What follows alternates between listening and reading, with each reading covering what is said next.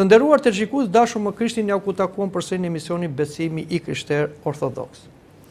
Në këtë emision, si në vazhdim e emisioneve të tjera, do të vazhdojmë të flasim për misterin e Prifterisë. Të gjithë anëtarët në kishën tonë orthodokse përbëjnë grigjen e vetme të Perëndisë, sepse duhet kuptojmë se Perëndia gjithmonë shikohet si bari dhe besimtarët si dele shpirtërore të grigjes së Zotit. Të gjithë pra janë të barabartë përpara gjykimit të drejtë Perëndisë, por kisha është edhe trupi i Krishtit, dhe ashtu si një trup ka shumë gjymtyrë dhe gjymtyrët kanë funksione të ndryshme bashkë me organet, kështu edhe besimtarët në kishën tonë ortodokse kanë shërbesa të ndryshme, të cilet janë caktuar nga hiri i Perëndisë, nga shpirti i shenjtë. Hierarkia u themelua nga vetë Zoti Jezu Krisht. Apostulli Pavli në letrën drejtuar Efesianëve thotë: "Edhe ai dha ca të jenë apostull, e ca profet, ca ungjillor, e ca barin dhe mësonjës, për ndreqjen e shenjtorëve, për punën e shërbesës, për ndërtesën e trupit të Krishtit."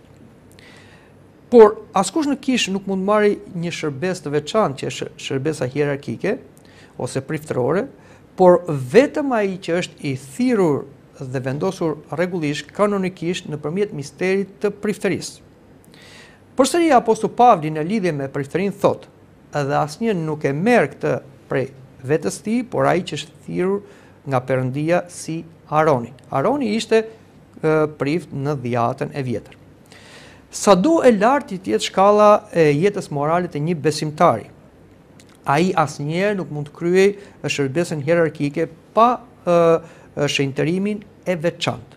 Kështu që nuk mund vjet asnjëherë një paralele ndërmjet shkallës së nivelit të moralit dhe shkallës së nivelit në hierarki, sepse prifteria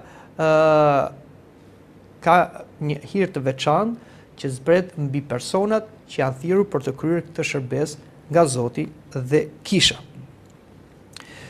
Shërbesa priftërore në kishë, dhe veçarisht ajo e peshkopëve dhe e priftërive, është një shërbesë e veçantë, e jashtëzakonshme, sepse ata janë thirrur që të ruajnë grigjen e Perëndisë. Shembull më i lartë dhe model për priftërinë është vetë Zoti Jezu Krisht, i cili tha për vete: "Unë jam bariu i mirë dhe njoh delet e mia dhe njihem prej të mijave. Bariu i mirë i jep jetën për dhënë." Vetë Zoti Krisht këtë detyrë pastorale ja caktoi apostujve. E kemi tek apostulli Petro ku i tha: "A më do ti më shumë se këta?" "Po," i tha, "unë të dua, kulloti delet e mia, ruaj qingjat e mi." Pra, detyra e apostujve ishte të vazhdojnë detyrën e Krishtit, të drejtonin besimtarët në kullota shpirtërore, pra në doktrinën e Krishtit, dhe t'i ruanin ata nga armiqt e padukshëm, që është djalli dhe demonët, por dhe nga çdo peripeci dhe vështirësi e kësaj jetës. Këtë detyrë apostujt, shikojmë më vonë, ja lanë episkopëve dhe priftërive ose presbiterëve.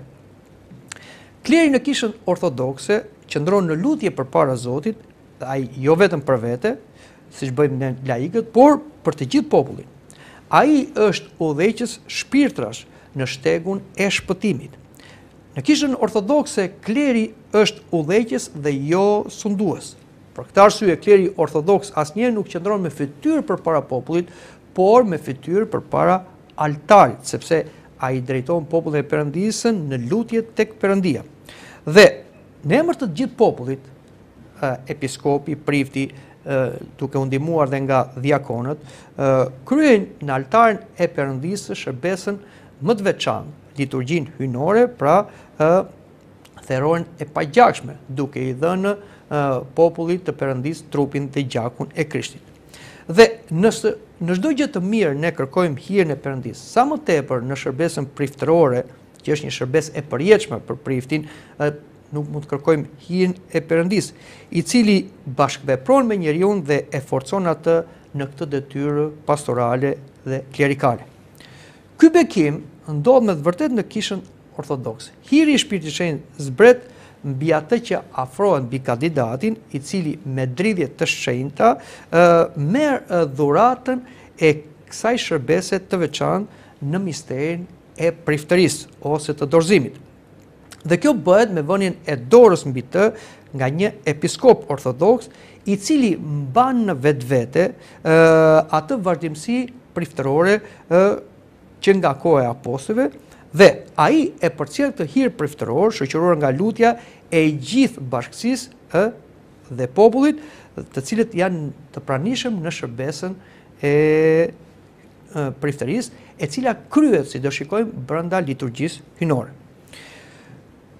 Shkrimi i shenjtë na jep pjesë dhe indikacione të qarta mbi këtë shërbesë priftërore, pra mbi misterin e prifterisë dhe komunikimin e veçantë të këtij hiri në këtë mister. Për shembull, në veprat e apostujve tregohet që kur apostujt, të cilët vepronin sipas mësimeve të Krishtit dhe frymëzimit të Shpirtit Shenjtë, e pan të nevojshme që të caktonin disa njerëz të shërbenin në përtryeza, pra në ndarjen e ushqimit, ata bën thirrje që të zgjidhen disa njerëz me besim dhe dashuri të veçantë. Dhe mbasi zgjodhën këta, dhe ishin 7 veta, atëherë vun duart mbi ata dhe i transmetuan këtë hirin të diakonisë, të shërbimit. Në fillim ata shërbyen në përtryeza, pastaj edhe rreth altarit të kishës. Por këtu shikojmë 2 veprime. E para zgjedhjen që bëri populli të këtyre njerëzve dhe pastaj shenjtërimin e tyre ose ndarjen e tyre për të shërbyer Zotin në këtë diakoni të veçantë nëpërmjet vënies së duarve ose të hirotonisë. Pra, zgjedhja është diçka njerëzore, ndërsa vënia e duarve është një veprim i shenjtë i bërë posaçërisht për këtë qëllim si një akt i hirit hynor, i cili, siç tham, transmetohet nga apostujt dhe më vonë nga episkopët. Po në këtë libër, pra në librin e veprave të apostujve, shikojmë që apostujt panë të nevojshme që në kishë të zgjidheshin të tjerë njerëz me detyrë të veçantë, dhe këta ishin pleqt ose presbiterët, të cilët do ndihmonin episkopin në shërbesën e tyre apostolike. Dhe shikojmë se si apostulli Pavli dhe apostulli Varnava shkuan dhe predikuan ungjillin në qytetet e Azisë së Vogël, në Derb, Listra, Ikonium, në Antioki, dhe kur panë që u rit numri i të krishterëve, atëre siç na informon dhe ungjillori Luka, që ka shkruar edhe librin e veprave të apostujve, ata caktuan presbiter ose prifterin. Dhe ja çfarë thuhet më konkretisht, dhe si urdhëruan atyre me të vënë duart pleq presbiter në çdo kishë dhe u falën me agjerime, e i lanë tek Zoti që i kishin besuar. Këtu pra vënia e duarve është paraqitur nga një anë si një akt i shenjtë, i njohur nga të gjithë, me anë të cilës presbiterët dorëzoheshin, hirotonieseshin për njërin apo për tjetrën kishë me një akt të shenjtë. Pra nuk ishte thjesht vetëm zgjedhja njerëzore, siç tham dhe më sipër për diakonët, por ishte edhe shenjtërimi i tyre me anë të vënies së duarve nga apostujt dhe siç ishte apostulli Pavli dhe Varnava. Përsëri apostulli Pavli këtë detyrë të veçantë të episkopëve dhe presbiterëve e tregon kur ai ka bisedën e fundit të lamtumirës me prifterinë e Efesit, të cilët i mbledh ata dhe i thotë që Perëndia ju caktoi presbiter, prifteri të Grigjës Perëndis dhe keni përgjegjësi për këtë. Së fundi, në letrën drejtuar Timotheut, ne kemi një indikacion të qartë dhe direkt të dorëzimit të tij si një episkop. Kështu, në letrën drejtuar Timotheut, në letrën e parë, na thuhet: mos i pa kujdesur për dhuratën që është e këtij, e cila t'u dha me anë profecie dhe vënien e duarve të pleqësisë mbi ty. Pra, Timotheu ishte zgjedhur nga besimtarët dhe mbi të ishte bërë një shërbesë e veçantë, shërbesa priftërore, dhe ai sipas profecive, por në mënyrë të veçantë sipas vënies së duarve të pleqësisë udhëhequr nga apostulli Pavli, ai ishte thirrur në detyrën e lartë të episkopit, të cilët ishin pasuesit e apostujve, bashkëpunëtorët e apostujve.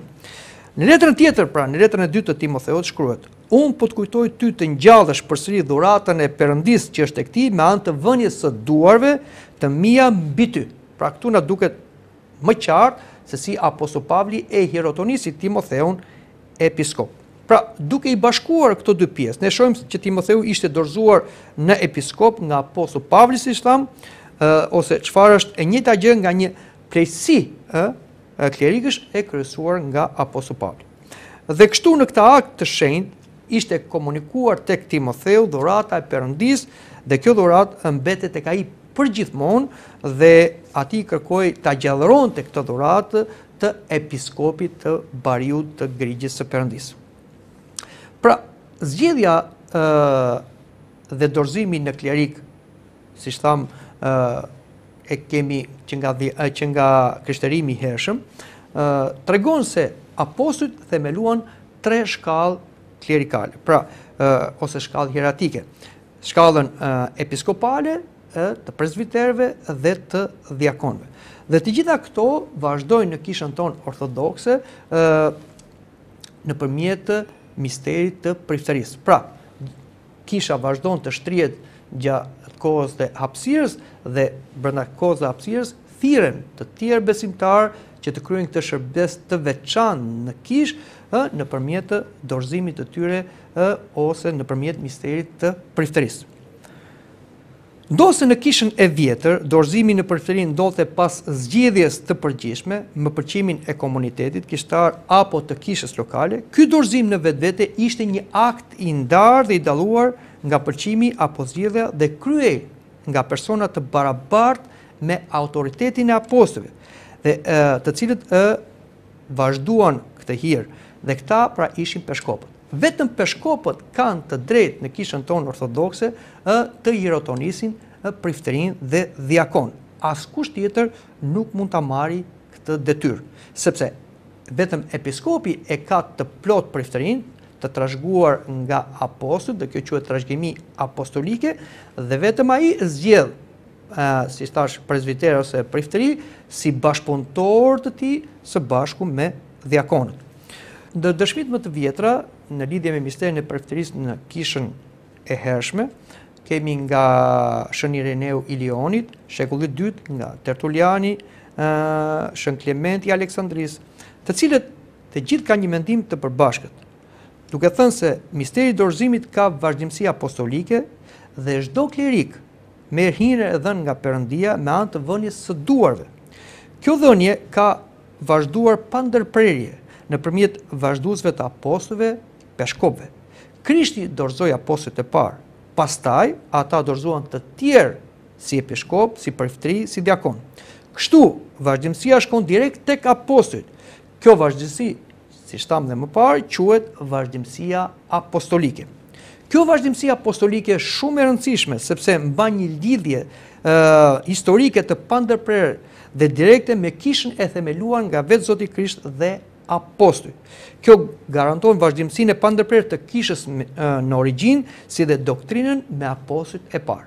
Prandaj, kisha ortodokse është një kishë apostolike, sepse ajo ka trashëgimin apostolike, nuk ka asnjë shkëputje të këtij hiri apostolik gjatë gjithë historisë së saj.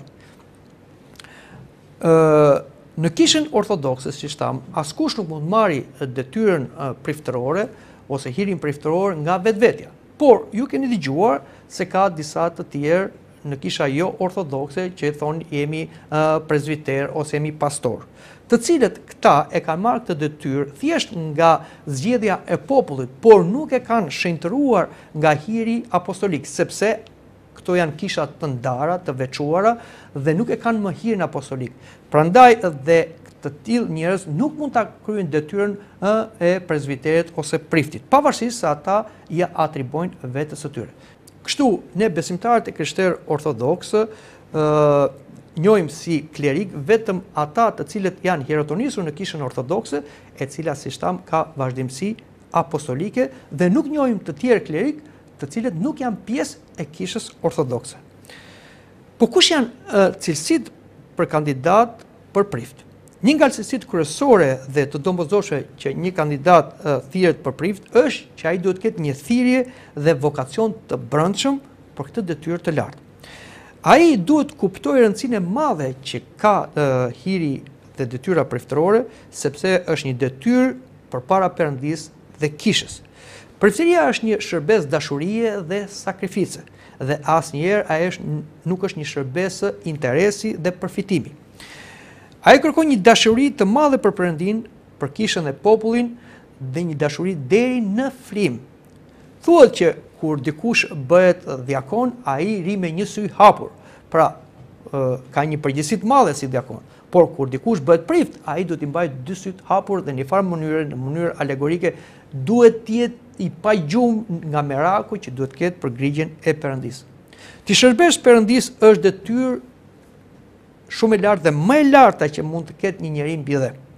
Dhe patjetër ti shërbesh Perëndisë është një privilegj shumë i madh, por ka dhe një përgjegjësi shumë të madhe. Altari është një zjarr që nuk mund të luhet dhe patjetër që në qoftë se dikush do të hyjë brenda këtij zjarri, duhet të jetë i veshur me hirin e Perëndisë për të mbrojtur nga zjarri hyjnor, por mbi të gjitha duhet të ketë kujdes që të kryejë këtë shërbes me frikë, me të dridhura dhe sipas rregullit që të mos digjet. Kush do të bëhet i denj të vesh rrobat e prifterisë, ai duhet të di se do vesh rroba të bardha, rroba të hirit, prandaj dhe prifteria quhet edhe një ripakëzim për kandidatin. Por rrobat e bardha duhen kujdes sepse ato bëhen shpejt pjesë. Prandaj prifti tashmë duhet të ketë një përgjegjësi më të madhe, jo vetëm për vete, por ai është edhe model për të tjerët. Zoti ju tha apostujve, ju jeni si qyteti në maj të malit, që të gjithë ju shikojnë. Prandaj, nëse dikush vendos që të kryejë këtë shërbes prifterie, ai duhet të sigurohet që e ka këtë thirrje nga Perëndia. Pra, nuk duhet të shkojë vetë, duhet të jetë i thirrur nga Perëndia. Dhe Perëndia thret në mënyrë të dukshme që njeriu mos jetë me dy mendje. Dhe thirrjet, siç thash, janë nga më të ndryshmet dhe në mënyrë veçantë është thirrja që bën populli i Perëndisë. Nëse populli i Perëndisë, pra besimtarët e një kishe lokale, thërresin dikë që të kryejë shërbesën priftërore ose më të lartë priftërore që është shërbesa e episkopit, kjo shikohet si një thirrje nga Zoti, sepse zëri i popullit është zëri i Zotit. Dhe vetë populli i Perëndisë e tregon këtë dëshirë kur merr pjesë në misterin e hierotonisë dhe thot për kandidatin i denj ose aksios. Kështu që thirrja e brendshme dhe thirrja që bën populli bëhet zyrtar në trupin e Krishtit me kryen e misterit të prifterisë. Kisha e mbledhur në Eukaristi, pra në kungatën hyjnore, kryen brenda shërbesës së liturgjisë hyjnore misterin e prifterisë, sepse, si do shikojmë, klerikët janë të thirrur të ndihmojnë në këtë shërbes të veçantë dhe në lutjen zyrtare që ka kisha dhe në misterin më të madh që ka kisha, që është falënderimi hyjnor ose kungata hyjnore. Por kush janë cilësitë e tjera që kërkohen nga kandidati për prift? Ai duhet të jetë një i Krishter Orthodoks mashkull. Pra, në kishën tonë ortodokse, klerikët si në gradën episkopale, priftërore dhe të diakonit janë patjetër meshkuj, pra janë burra. Pse? Sepse Zoti Jezu Krisht, që është i pari kryeprift, është burr dhe apostujt po ashtu, dhe po shikojmë në gjithë historinë e kishës, nuk kemi asnjë grua që të ketë marrë këtë hir priftëror. Gratë o morën vetëm detyrën e diakonit të shërbesës rreth altarit, po jo të kryerjes së misterit. Prandaj kemi diakoneshat e para që vazhdojnë në kishën ortodokse, të kemi gra diakonesha dhe sidomos këto janë murgesha. Por asnjëherë gruaja nuk mund marrë detyrën priftërore, sepse detyra priftërore është një detyrë udhëheqëse. Pra, është i thirrur prifti të udhëheqë popullin e Perëndisë. Por, sipas rendit që Zoti krijoi njeriu, njerëzimin, Adamin dhe Evën, ai i dha burrit detyrën udhëheqëse. Pra, si thot apostulli Pavli, dhe gruaja duhet i bindet burrit në të gjitha. Kështu që nuk mund të jetë gruaja që të udhëheqë popullin e Perëndisë. Prandaj dhe apostulli Pavli në letrat e tij thoshte që gruaja në kishë nuk duhet flasë, duhet të heshtë, dhe nëse ajo ka diçka, duhet në shtëpi të pyesë burrin e saj. Patjetër që apostulli Pavli që i thot këto gjëra kishte parë me hirin e Perëndisë rrezikun që gratë do dëshironin që të merrnin këtë detyrë priftërore që nuk i takon atyre. Prandaj dhe sot në liberalizimin, në këto lëvizjet feministe, si mund themi, shikojmë që gratë kanë dëshirë të marrin dhe detyrën priftërore dhe sot kemi dhe gra episkope, priftëresha, por këto nuk janë pjesë e kishës ortodokse, janë pjesë e kishave heretike dhe skizmatike. Prandaj kisha ortodokse qëndron fort në doktrinën e Krishterë, por dhe në traditën apostolike. Vetëm burrat mund ta marrin këtë detyrë priftërore. Tjetër kërkesë është që personi ose kandidati i thirrur për klerik duhet të jetë jo i sapokthyer, që do të thotë jo i sapokthyer në besim. Patjetër që dikush mund të pagëzohet që foshnjë, por dikush mund të besojë dhe të pagëzohet i madh pra në moshë të madhe në Isu Krishtin. Ky nuk është i privuar për të bërë klerik, por kërkohet që të ketë një kohë, jo disa breza, siç mund të thotë dikush, por një kohë që ai të provohet se vërtet e do besimin e Krishtere Orthodoks dhe dëshiron të vazhdojë këtë rrugë dhe aq më tepër të marrë të përgjegjësi të madhe të qenit prift ose klerik në kishën ortodokse. Po ashtu kërkohet që kandidati të jetë me karakter moral të lartë, pra ai duhet bëjë një jetë morale dhe duhet të njohë mirë shkrimin e shenjtë dhe patjetër duhet të njohë edhe të drejtat kanonike. Kështu që një person që kërkon të bëhet klerik në kishën ortodokse patjetër duhet të jetë i shkolluar dhe në kishën tonë ortodokse në Shqipëri për kandidat për klerik kemi një shkollë të veçantë që është Akademia Teologjike, sepse duhet të jetë patjetër i shkolluar ai që duhet të shërbejë si klerik. Por vazhdojmë edhe flasim, duhet të jetë i shëndetshëm trupërisht, pa gjykime fizike, të cilat nuk e pengojnë atë në kryen e shërbesës, dhe aq më tepër kandidati për diakon duhet të jetë në moshën 25 vjeçe, ai për prift 30 vjeç, edhe për episkop në moshën 35 vjeçe ose sipas nevojës së kishës. Duhet të jetë i martuar ose i pamartuar për diakon dhe për prifterit, kurse gjithmonë i pamartuar për episkopin ose mund të jetë një burr i vet, sepse episkopi nuk mund të martohet në kishën tonë ortodokse, jo sepse martesa është diçka e ulët për klerin, por episkopi me që ka mbikëqyrjen e gjithë kishës dhe pasurisë të kishës, për shkak të dobësisë njerëzore që ai mos t'ia lënë në trashëgimi familjes vet, ai kërkohet të jetë gjithmonë i pamartuar. Por le të flasim pak edhe për shërbesën e dorëzimit. Misteri i dorëzimit, siç thamë, në kishën tonë ortodokse kryhet nga një peshkop, meqense vetëm ai zotron prifterinë e plot sipas trashëgimisë apostolike dhe ai mund t'ia japi të tjerëve. Dorëzimi gjithmonë për një klerik në kishën ortodokse kryhet gjatë liturgjisë hynore, sepse siç thamë dhe më sipër, këta klerik janë thirrur për të kryer liturgjinë hynore që është lutja zyrtare e kishës dhe brenda saj kryhet misteri më i madh i kishës që është falënderimi hynor. Por hirotonia për diak, prift dhe episkop kryhet gjatë liturgjisë në momente të veçanta. Për shembull, për diakun i cili nuk mund të kryejë mistere, por mund të ndihmojë në liturgjinë hynore rreth altarit, ai hirotoniset mbasi janë shenjtëruar dhuratat. Dhe për priftin i cili mund të kryejë misterin e falënderimit hynor, ai gjithmonë thirret për të hirotonisur, për të bërë prift mbas hyrjes së madhe, dhe episkopi i cili ka një detyrë baritore për të mësuar popullin e Perëndis, ai gjithmonë thirret për të dorëzuar në episkop mbas himnit trishenjtor, sepse pastaj lexohet apostulli dhe ungjilli dhe ai thirret për të predikuar. Një diak dhe një prift hirotoniset nga një episkop i kishës, kurse një episkop ai do të hirotoniset nga 2 ose 3 episkop në kishën tonë ortodokse. Por çfarë është figura e priftit në përgjithësi?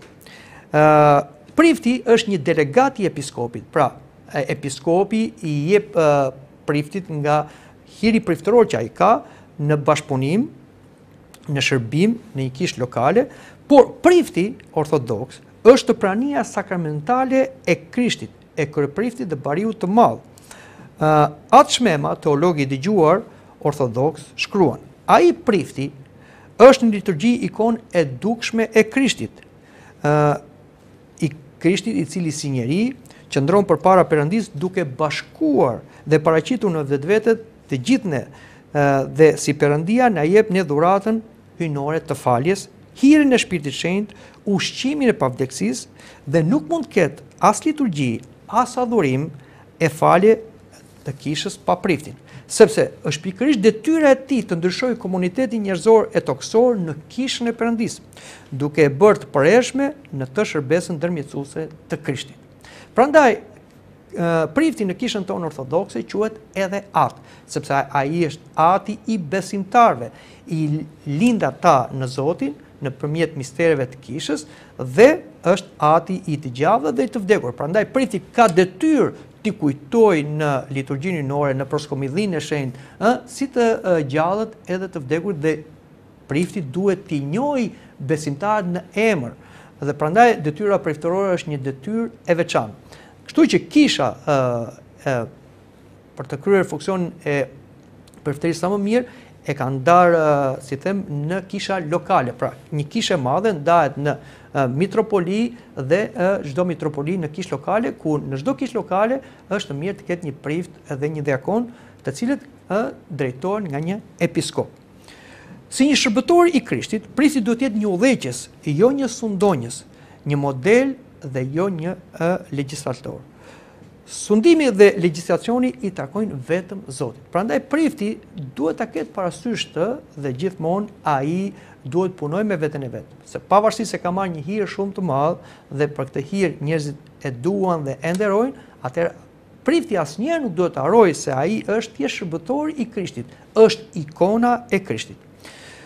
Priftërinjt nuk janë angjëj, por janë njerëz. Prandaj edhe neve duhet bëjmë kujdes kur shikojmë figurën e një priftit, sepse ne ndoshta kërkojmë të shikojmë te figurën e një prifti për sosmërim, por është mirë të jetë një prift i shenjtë, por edhe prifti është njeri, ka dalë nga njerëzit ashtu siç jemi dhe neve, dhe ai ka dobësi siç kemi edhe ne. Prandaj duhet pasur kujdes me figurën e priftit. Figura e priftit duhet të nderohet, madje edhe duhet të mbulohen gabimet e priftit.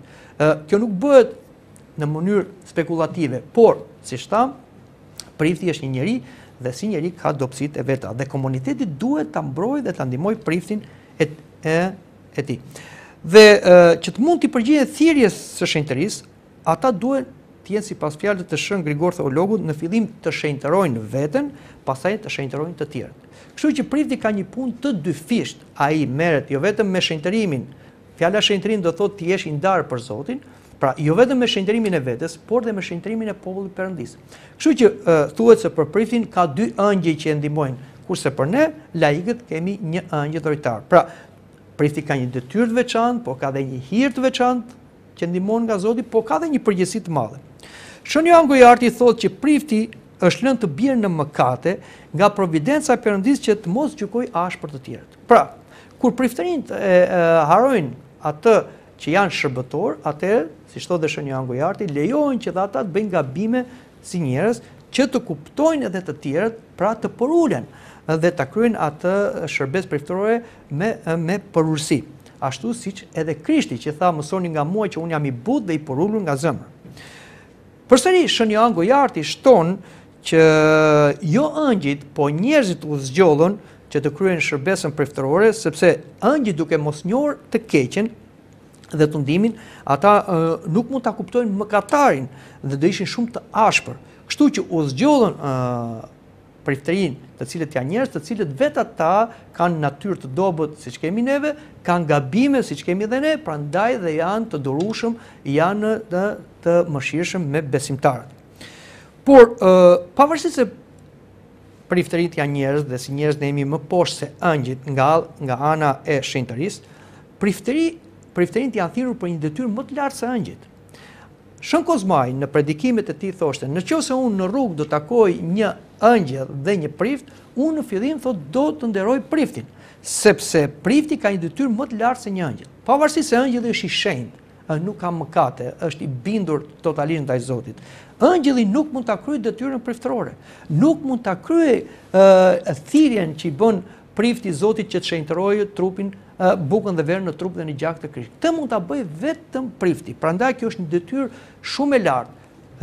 Dhe kjo është arsyeja që ne nderojmë klierikët dhe puthim dorën e priftit, sepse ai kryen këto mistere të shenjta dhe nëpërmjet dorës së tij kalon hiri hyjnor dhe në mënyrë të veçantë kur ai merr trupin dhe gjakun e Krishtit në duart e tij dhe na i transmeton neve.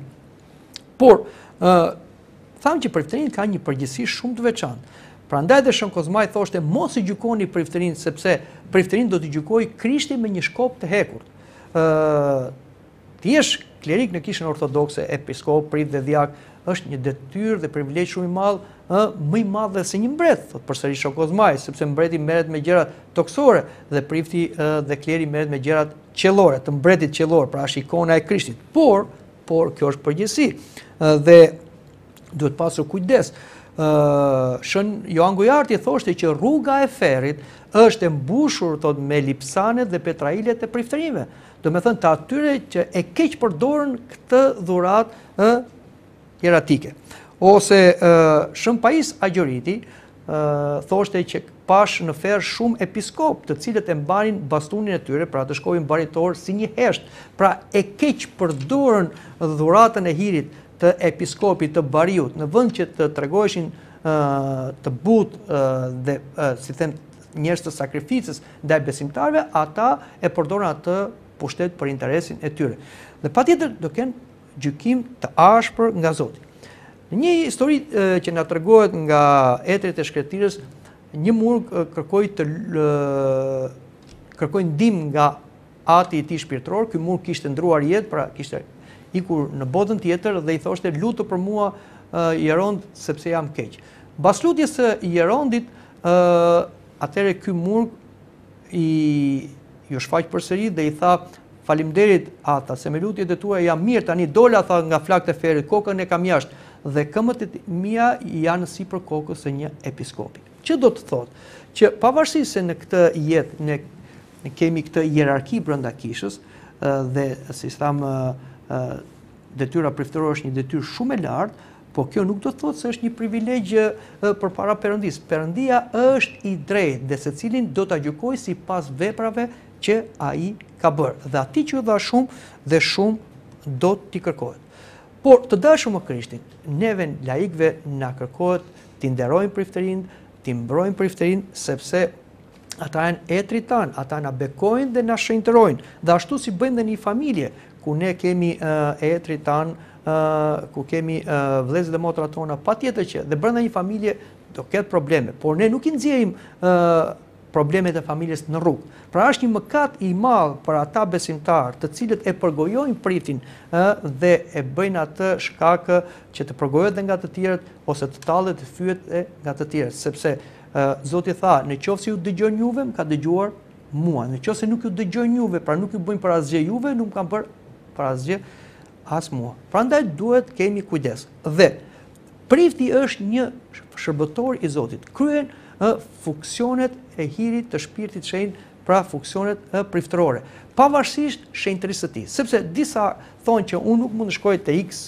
vend sepse atje është një prift i padenjë etj. Ky është një justifikim që bëjnë laikët, sepse nga që nuk kanë besim dhe nuk kanë dëshirë të shkojnë në kishë, ata gjejnë justifikim për mos të vajtur duke haruar mëkatet e tyre dhe merr mëkatet e priftit. Por çfarë thot Zoti? Hipokrit thot, hiqet trari nga syri yt, pastaj shiku ashtën te syri tjetër. Dhe siç tham, prifti është një njeri, është një besimtar, pavarësisht detyrës që ai ka.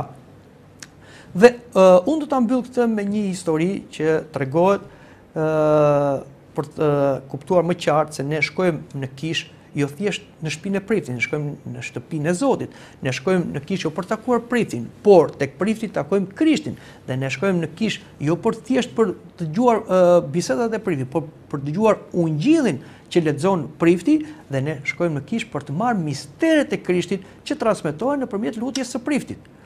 Dhe dikush ishte ulur tek dera e një kishe dhe shikon një prift i cili po vinte i ngarkuar me një të vdekur që e mbante në kuriz. Dhe ai e mbante kuriz dhe este zvarr në rrugë. Por sa po hyri te dera e kishës, i vdekuri thot zbriti dhe qëndroi te dera e kishës dhe prifti u drejtua, hyri, kryi shërbesën e shenjtë dhe pastaj mbasi doli, ky vdekur thot ju ngjit në kuriz dhe kështu vazhdonte prifti rrugën e tij. Ky ishte një vegim që Zoti ja tregoi këtij njeriu që të kuptoj. Prifti mëkatet e tij ai ka në kurizën e vet. Por kur ai kryen shërbesën fetare, ai është shenjtërohet nga Perëndia dhe është një instrument i Zotit Krisht për të transmetuar hirin e Shpirtit Shenjtë. Dhe kjo është në interesin tonë. Prandaj ne duhet shkojmë në kishë, duhet ta nderojmë priftin, ta dëgjojnë priftin kur ai thot lutjet e kishës, kur ai lexon Ungjillin dhe duhet marrë misteret e kishës nëpërmjet lutjes që bën prifti dhe kleri ortodoks. Kjo është e nevojshme për ne. Për të tjerat, për gjykimet, le t'ja lëm Perëndis, sepse kush je ti që gjykon shërbëtorin e tjetrit. Mendoj që këtu ta mbyllim këtë emision për të takuar në emisionin tjetër. Deri atëherë, miru pafshim.